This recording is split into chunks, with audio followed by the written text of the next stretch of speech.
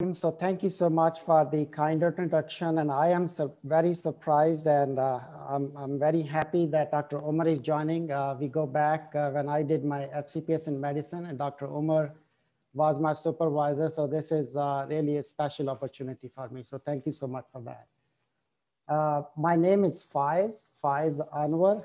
I know once you read the spelling, you can spell it, you can call it Faiz or Faiz, but my name is Faiz, so thank you. I do not have any conflict of interest with this presentation. So this is the rough roadmap of my presentation. And this is introduction to a process. And I think that's why intent is to invite you guys to join us in the process. So the contents include why publish, and what are the components of a balanced academic portfolio that will be mostly for the junior people, students and resident. And then we did a survey of the students. So I will share some slide, and that may be educational for most of us who have not seen this slide before. What are the barriers to publication? And briefly, what's the role of mentoring and the type of publications and scholarly activities our students and young trainees can start with? And what are the predictors of their productivity if they want to participate. I will have some examples to share. I've been doing this for now 10 years since I became a faculty. And then I have some resources just to touch about motivation and mentoring. And we have developed a mini curriculum, mostly for the scholarly publications. So that's some training resources I'm going to share. And I truly believe that excellence is a process. And if you are on that process, sky is the limit. So how big is the scope? I was just Googling how many students are in Pakistan, and I found this resource from 2019. And according to this, almost 150,000 students appear in the entry test. And out of those, 15,000 will get admission in more than 100 public and private sector medical colleges in Pakistan. So if we can perfect the process of mentoring, if we get it right, we get to serve and help a very large number of very highly talented individuals in Pakistan. So a medical student may ask, why bother publishing? And for that particular student, my answer is that if you want to learn at a higher level, you have to publish.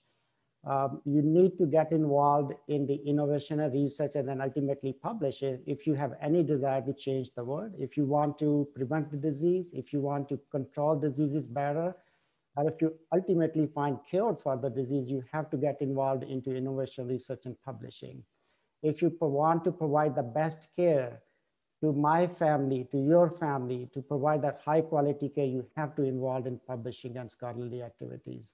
If you want to serve with excellence at your local level, regional level, national level, at a global level, it's only possible if you get involved in publishing.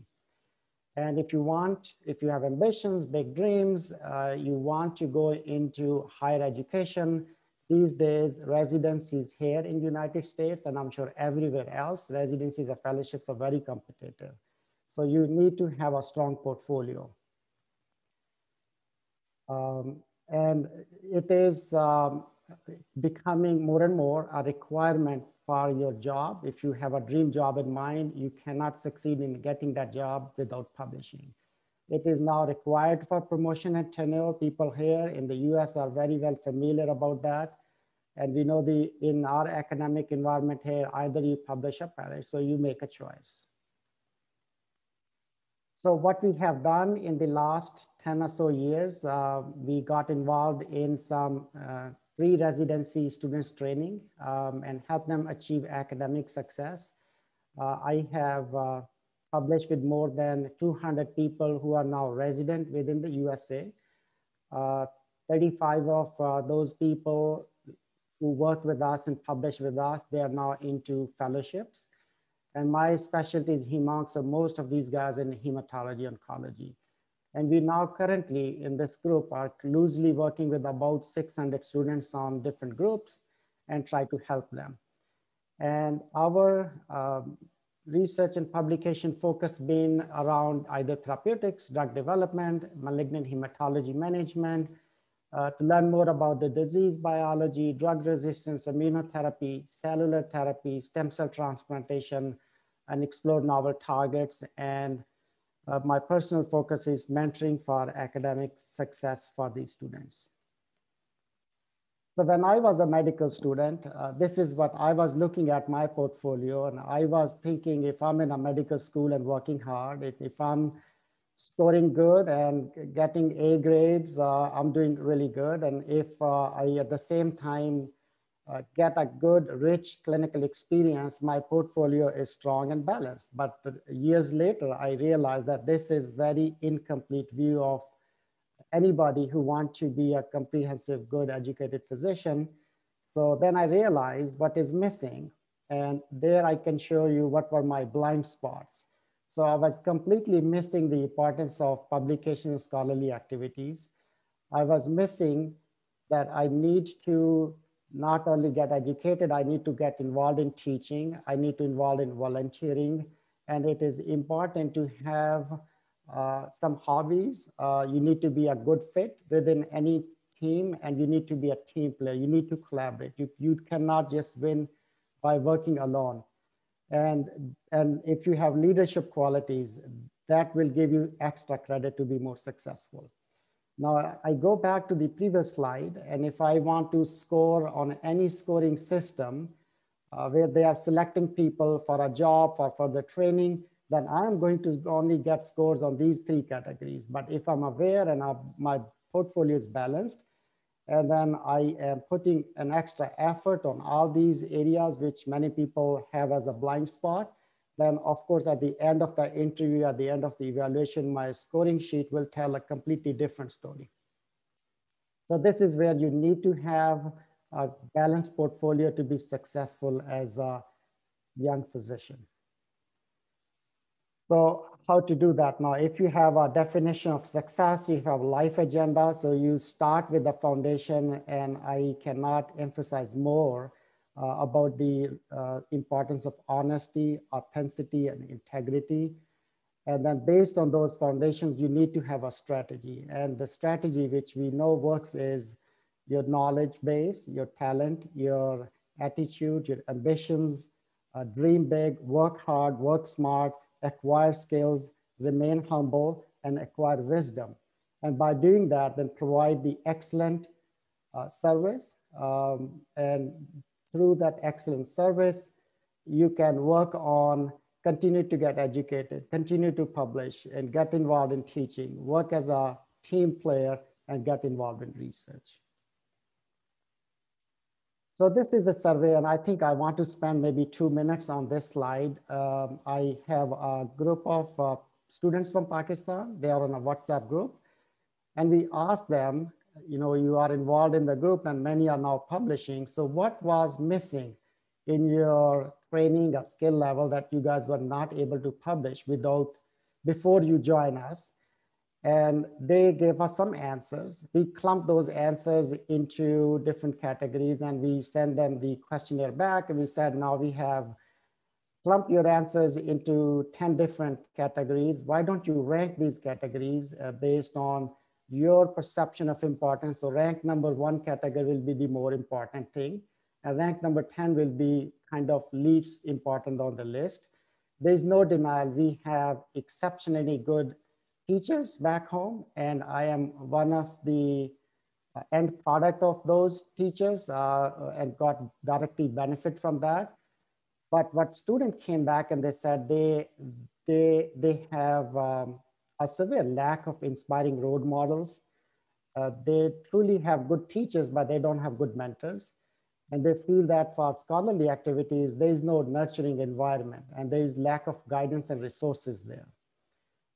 And then said they have inadequate knowledge how to do it. They don't have skill how to publish.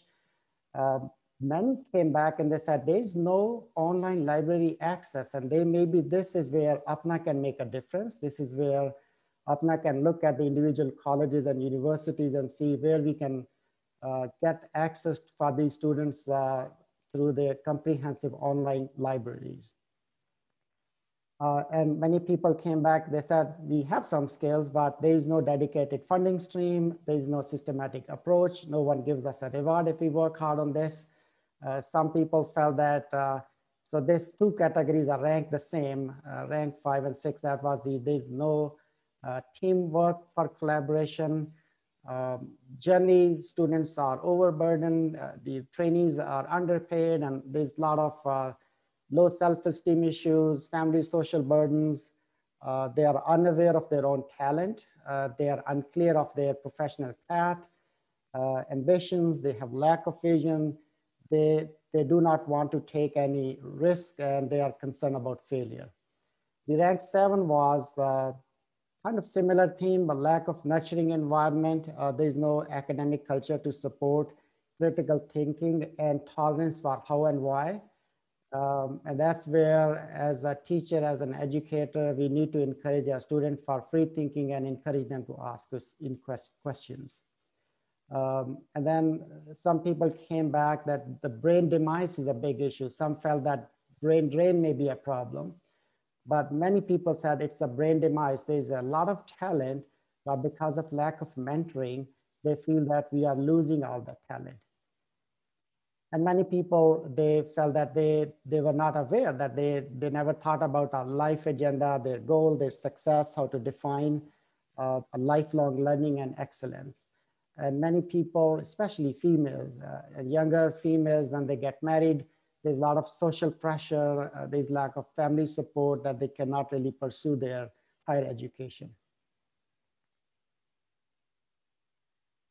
So if a young scholar come, we tell them, but we cannot change. We will not be able to change whatever score they got before going into the mentoring program. Good scores are important. We cannot really change the year of graduation. Fresh graduates in general are preferred. International medical graduates from good, reputable medical colleges may have a good sound background in training, clinical skills, their alumni support is better, and they have better educational resources. And so we cannot truly change all these things which happened in the past, but what we can change is still a lot. We can change a person's mindset. We can tell them to look at the life agenda and aim higher, be more confident, and we do that by giving them skills. We remove their blind spots. We tell them to be more ethical, have integrity in their day-to-day meeting, punctuality, skill building for scholarly activities, and work as a team player. As a medical student, when we were competing to make the merit and competing to get the higher numbers, we were competing individually. The scholarly activities, you have to work in a team environment. And then by doing all these things, we help them publish, and there are different types of publication that can be done. And then we tell them, if you acquire a skill, why don't you teach? And you can teach this small group of 5 people or 10 people and write that in your portfolio. And that will help you become better teacher, better communicator. And this is all trickle down. This all trickles down into your portfolio. And then there has to be a meaningful change in your CV, in your portfolio before the mentoring program and after the mentoring program, which may take somewhere between 6 months to a year, because that's how much time you need really to start seeing your projects getting published. And all this trickles down into your personal statement, and your job application becomes stronger. We can guide you how to improve your statement and letter. We can help you with the language edits and content edits, and it's typically done by a senior person trying to help a junior colleague, or a resident who is already into residency can look at the application of somebody who's applying for residency. And peers have the opportunity to help each other and prepare for the interviews and guidance on the interview process and application process. And now with all that portfolio, you go to somebody and you show them your CV and you say, please write me a letter of recommendation. You're not going to get a weak letter of recommendation. You're going to get a strong letter of recommendation. So for an example, through all this process, I worked with about 30 students back in 2018. And alhamdulillah, that all 30 out of 30 are doing now internal medicine or other residencies in the USA. So that 100% result came from their hard work, their ambition, and their effort. But I can tell you that mentoring can make a huge difference. And there are some people for other visa reasons or whatever, they are uh, unable to apply right away for fellowship. So we encourage them to look into doing a part-time MPH, a master's degree, get ready for the fellowship, and look for a part-time research job. And if they can, they should consider maybe a part-time PhD to continue to improve your portfolio.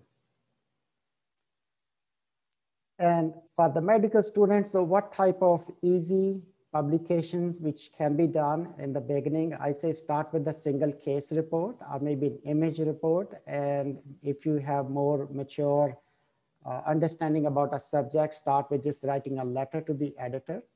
And if you have access to few cases, start with the case series. You can also write a focused review. You can also do a systematic review. And if you know how to handle the data, you can do a meta-analysis. If you have access to data back home, you can do a retrospective review. Prospective trials are generally take longer time, higher quality, but it's probably more suitable for somebody who's starting as a junior faculty. And if they can, they should spend some time, even a month, into a basic science lab and try to see how to do different laboratory techniques. This is my personal perception, and I tell my student, if you want to be highly productivity, you need to have a focus, you need to have self-drive, you need to have dedication, you need to give and seek for feedback. And that's where we really lack in that aspect.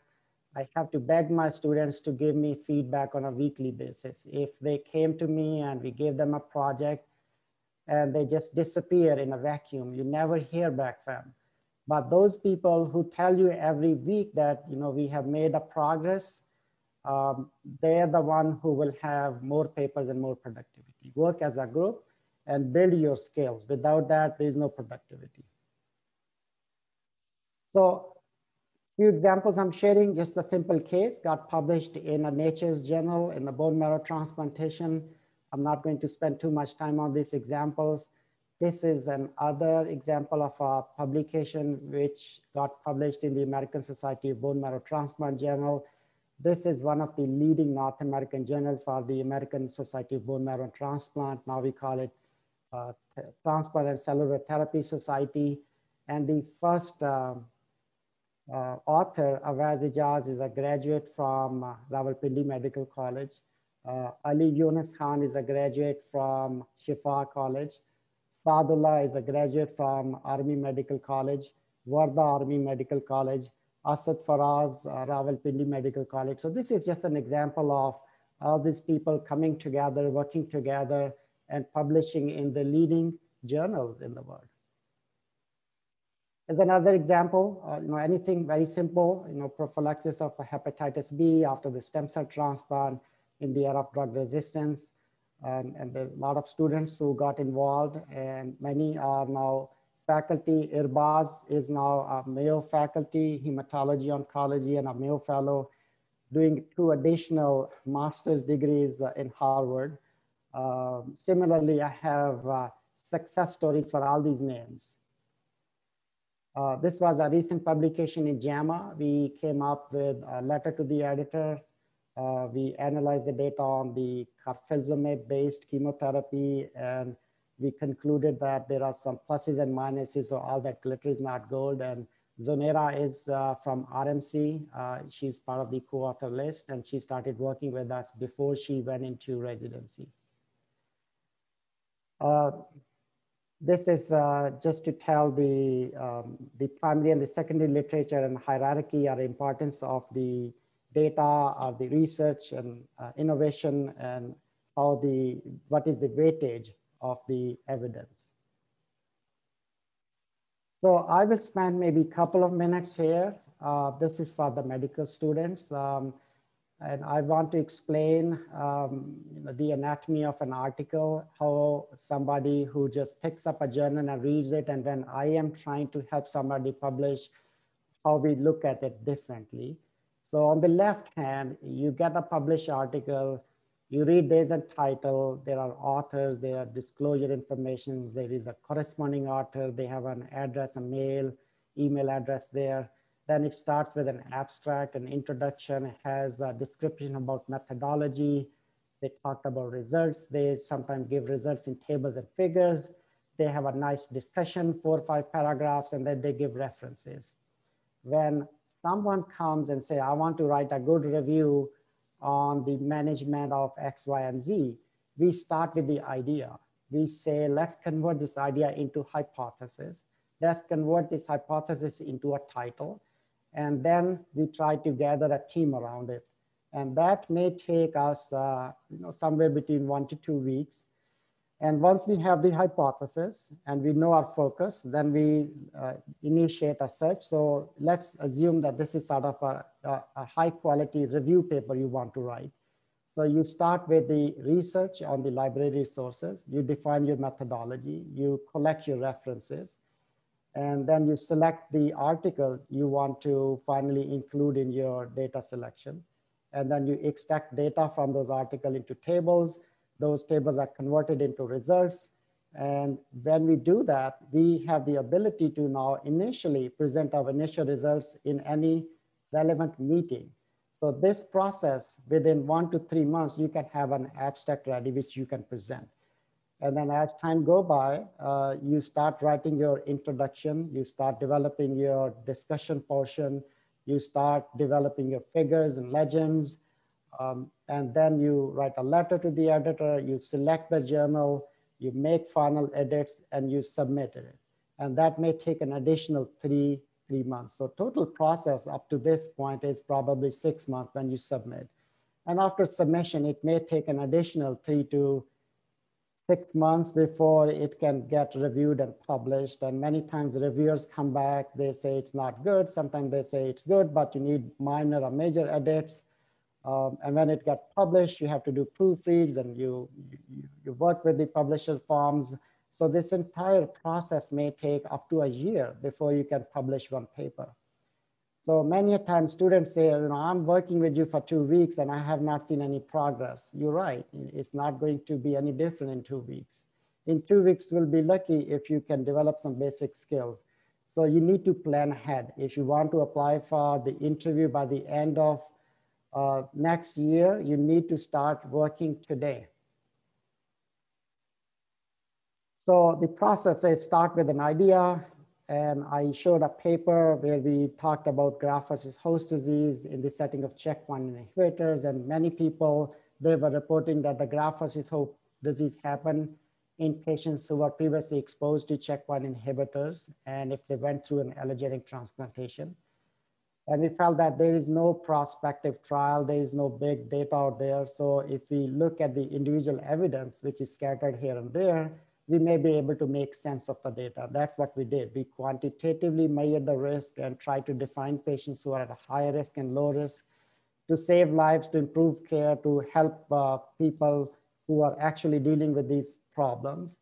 And then with that, we came up with the recommendation. And so this is the educational component, discovery component we want to highlight through any project. And this is where the role of a mentor comes in. If we say, student do all the work and publish, that's not going to happen. This is just an example. Someone writes a paragraphs and send it to me, or send it to another colleague. I can do either track changes electronically, or if I'm busy, I print it out and keep it with me. And whenever I'm traveling, I have time, I can hand write and correct. So this is where we need mentors. This is where we cannot really say students need to do all its own. They need to work with a disease expert, a specialist, and that's where most of the time is consumed. But that's where the most reward is. So I have some examples to share with our collaborations from Pakistan, where the data was from Pakistan. So we have a fantastic Armed Forces Institute of Bone Marrow Transplantation. They have a wonderful team there. So we collaborate with them and publish some of their data. They are actually the leader in the world on management of aplastic anemia, especially in that part of the world. You cannot really use data from New York and London and say you are going to treat your patients based on that data and provide them the best care in Lahore, Karachi, or Islamabad. You need to look at your own challenges and you need to have your own data to provide the best care for those patients. So this is another example with the same group in rare disorders. They published their single center experience from Pakistan. And this is a list of the hematology related meetings where we can submit abstracts. Once we have the data available, we can convert it to an abstract. So American Society of Hematology, American Society of Clinical Oncology, Transplant Society, European Transplant Society. And similarly, there are other societies for every specialty. You guys know your societies well. So if you want to put a team of students together, what will be the ideal team? The ideal team should have maybe 4 or 5 people in the beginning. There may be 1 or 2 students could be resident and fellows. So they have a little bit more clinical know-how and experience. 1 or 2 very beginner or junior students, 1 or 2 mentors. They should have access to library and a statistician, and the skills, just basic skills, type a paragraph in the Word, use Excel sheet, start making some tables. They need to learn about database searches, how to make graphs and figures, how to use citation software. Our group predominantly uses EndNote, but you can use any. And you can use many platforms for collaboration where you can put your file together so they're visible to everybody. We typically rely on a Dropbox folder for coordinations. And there are many resources available online where you can find a list of journals based on the impact factor, based on your specialty area, and that's where you pick and choose. And I will suggest, start with an impact factor somewhere between 1 and 5 in the beginning. And as you learn more, get more maturity, more knowledge, then you aim for a better impact factor. So I typically share these 3 YouTube resources or speeches for the motivation. I invite you guys on this meeting, on this forum, to please listen to this. A good time will be if you have some free time for 20, 30 minutes and you're going out for a walk, just type in these commencement addresses in your cell phone, in the YouTube, and listen to that. My most favorite is this, the number 3, Make Your Bed speech, which was delivered by Admiral Williams in their commencement address at University of Texas in Austin in 2014. Now, this is a resource. One of cardiothoracic physician who is an Arhan graduate, is a good friend. He introduced me to this resource. This is also on YouTube. It's called View from the Top, and it is the lecture series which are given by the world leaders at Stanford Graduate School of Business. And this is a free resource. You will actually have access to 100+ lectures. Just an example, the Google CEO gave a lecture to the students. JP Morgan CEO gave a lecture. The Treasury Secretary gave a lecture. HP CEO gave a lecture. There is an investment firm, Vinod Kosola gave a lecture. These are all free online resources available. This may be more suitable for the faculty and opens up your mind, so give it a try. We have over the years developed some very basic lectures. They're not fancy, but they do the trick. They introduce you to the basic concept. We want your help to continue to develop more basic training resources. We were on an UPNA forum, we were talking about developing some resources, and someone said very rightly that there's no need to reinvent the wheel. There are many resources which are already available, so we will utilize that. But if we want to summarize, we can make an effort and summarize resources, so we don't have to give the lecture every week. It's available, new students join in, they just need to spare some time Click the link, listen to the lecture, develop some skills, and move on. This is a very, very basic mini curriculum. These are about resources available on the internet, and they are there available to anyone. So, and if you want to help us by adding more, improving these resources, we'll be glad to remove a previous resource and upgrade to a better one. So let us know. This was helped and contributed by a team of students who are working with us currently. Similarly, additional resources which are available on the websites.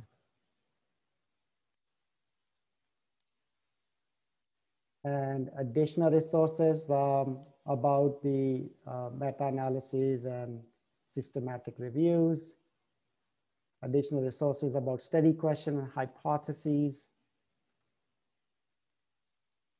So this is what I tell my student. We tell them that we have been publishing 1 to 2 pieces or article every week for almost 3+ years now. And this is their hard work. They are able to do it, and collaboratively, we continue to publish. We have directly or indirectly have helped 35 people enter into very, very prestigious fellowships and academic jobs. They are the one with the talent. They are one with the hard work. This process just helped them get the advantage of all their unique strengths. And we have now published with more than 200 pre-residency applicants, and they are pursuing their career in different institutions all over the USA. Alhamdulillah. So how the process starts, someone reaches out, they know somebody, they know their friend got benefit from us, their senior, their junior is working with us, so they send an email. We start with the basic CV review. The student has to agree to be some basic terms and conditions, integrity, work as a team. We add to a WhatsApp group and a Dropbox. It has some training videos, resources. We start with some idea, and our focus need to be clear. Are we talking about through analysis, find some new aspect which is not known before, or you want to just educate in a better way about an idea, about a process which is already well known? And then we try to gather a team of students around that new idea. Mentors facilitate that. And then we want mentors to be very, very respectful. They should encourage junior people. They should support, and they should give them feedback. And this is a very intense process where the initial manuscript goes through multiple revisions. And once it's ready for submission, we select a journal, we write a cover letter, we submit it. And when the reviewers come back, based on the reviewers' comment, we address it, we publish, celebrate, alhamdulillah, repeat, move on. And so we have done that for multiple times in the last few years, every week.